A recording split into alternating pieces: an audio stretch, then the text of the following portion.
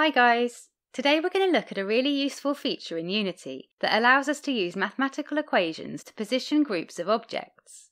Previously, we've looked at how we can use simple equations in the inspector. So for example, we can enter 5 plus 2 in the x position and it will set it to 7. In addition to this, there are special functions we can use when editing multiple objects. So in this scene we have 10 cubes. We'll select all of them. Then in the x position, we'll enter L to use the linear function. We'll add brackets and then enter a minimum value of 0 and a maximum value of 9. This will then evenly set the x position value of the cubes across this range. So the first cube is at position 9, the next is at 8, and so on. We'll use the function again for the y-axis. This time we'll set the range from 0 to 4.5. Now we have a perfect set of steps. We can even take it a step further and use more complex equations. We'll change the y position to use the cosine function.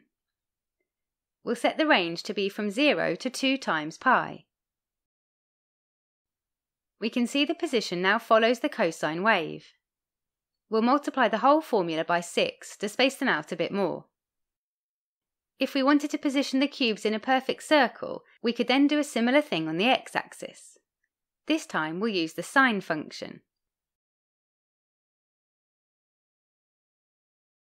Now we have a perfect circle of cubes.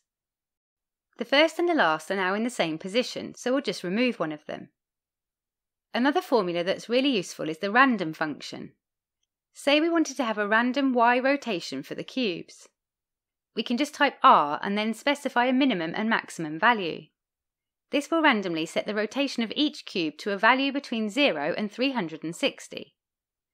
This function also works with individual objects selected.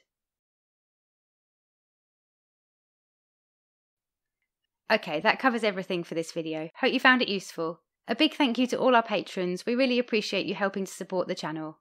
If you'd like to help and also get access to the source code, you can find details in the description. Please leave any questions or feedback in the comments and subscribe and click the bell icon so you don't miss the next one.